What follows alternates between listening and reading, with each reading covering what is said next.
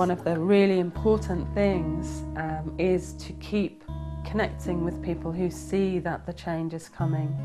because it helps support that in you. So that's one of the things that I think transition really provides, is a place for people who see that things are changing to connect with others who want to do something about it, and whose choice on waking up is action, you know, is to find ways of taking action, because just to take action itself brings about a transformation. You know, and it shifts that belief that I think is very pervasive in our world, that there's nothing that I can do as an individual. But actually,